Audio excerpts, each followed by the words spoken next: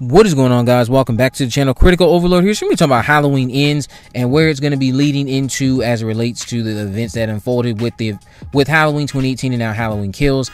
David Gordon Green recently had an interview where he talked about how basically the time jump, the 4-year time jump we know we'll be getting, and how the characters that we have been through or dealt with over the course of these last two movies, again, the 2018 film and now Halloween Kills, is basically just giving them time to reflect and process what they've gone through in these two movies so far, and then we'll kind of find them on the other side of that after having processed it and how they want to deal with their trauma and how they're addressing their trauma, so on and so forth. Now I'll leave a link to this interview down in the description of the video.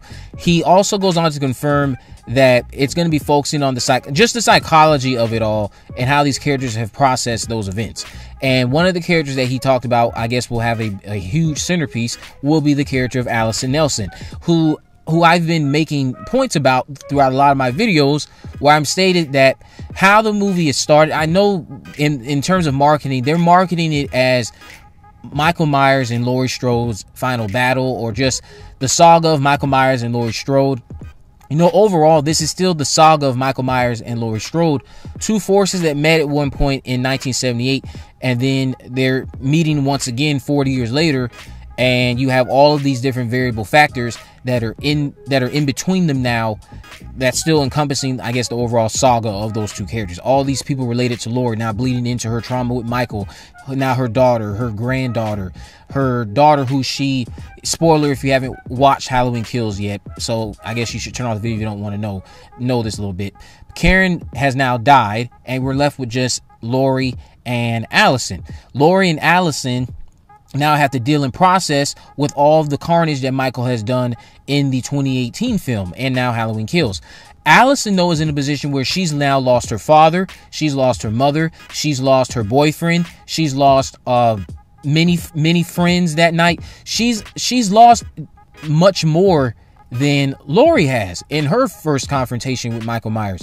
Not to say that Allyson and The Shape had a lot of just impactful encounters over the course of those two movies or anything like that, but it's just over the course of his carnage and the times that they did meet up, he has taken someone that Allyson loved. He's taken more loved ones from her in that one night than Laurie had ever had taken from her during the events of 1978. She has lost her mother, her father, she's lost her boyfriend. I don't even know, well, I kind of understand, she still had feelings for the guy, but I'm glad she broke up with him.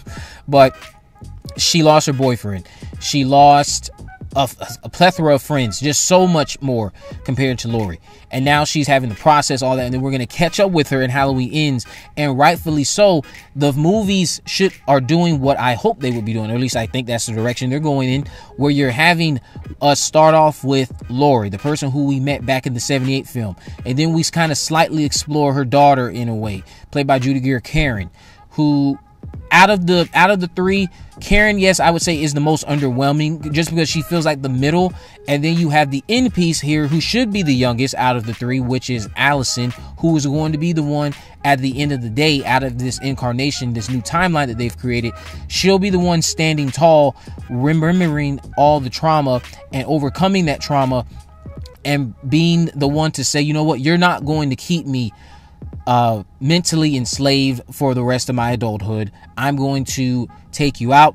I'm going to get revenge for my mother, my father, and if Laurie Strode dies, I'm going to get revenge for my grandmother, and I'm going to remember this night, and I'm going to tell my story about how I destroyed the entity that had been haunting Haddonfield for nearly 5 decades. That's just how I see the movie ending, in a way of just sending home the overall themes of the trauma they've been exploring, or trauma, as a lot of you like to say. That's how Jamie Lee Curtis says it. So it's just like, I think they're doing the right things here. Allyson Nelson getting the final say in this is what I would hope that this means, with her being a big focus going into Halloween Ends and getting to see how her life is like now. I would imagine that she lives at home with her grandmother.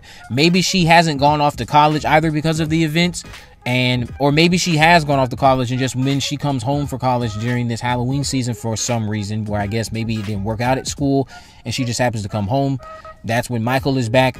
The only concerning thing at this point for me with Halloween Ends is the time jump, how they're going to rationalize why Michael was gone for 4 years. Did he get apprehended once again? Did he just walk away into the ether, but now he's back 4 years later? For what reason? I don't know. I don't think they're even going to try to make it even relevant as to what the 4-year wait was for. Just many things that have always concerned me about the Halloween films, because now you're in a position where you're having to rationalize, okay, why is he always coming back on Halloween? What is he doing? Just so many different narratives that you could juggle with the 4-year time jump, or so many different questions rather that you might have to answer because of the fact that you are doing it. Like, you have to it begs the question, what was the original idea?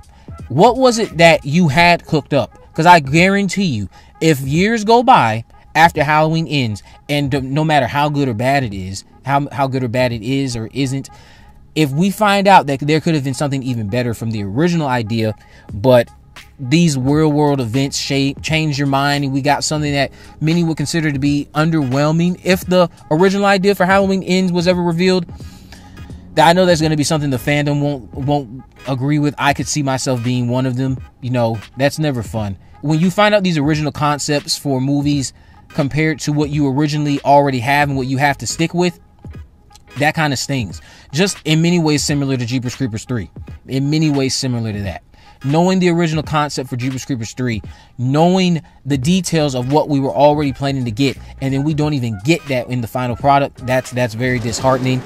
So, and then again, not getting it, that was very disheartening, because they had a very good concept in mind for Jeepers Creepers 3. So if we find out something very similar with Halloween Ends, and then we're stuck with the product of what we got, I know it's going to bother people. Same way we find out all these other original concepts that they have for Halloween sequels that never came to fruition, but instead we got this trash, that trash. Not to say that all the concepts sounded interesting or sounded like they would translate into good films on screen, but you know, it's just some sounded better than the entries that they decided to go with, honestly. But Halloween Ends being about Allyson Nelson and focusing on her, digging deeper into that character, kind of shifting the narrative for her to be the one holding the mantle at the end of this, is what I've always said this should be like. It should start off with the oldest and end with the youngest. It should not be the other way around. Because at the end of the day, Allyson is the one who's going to have, she's the one who has the most life ahead of her. So let me know what you guys think about this down in the comment section below. If you haven't, of course, make sure you subscribe, turn on post notification, and miss a video.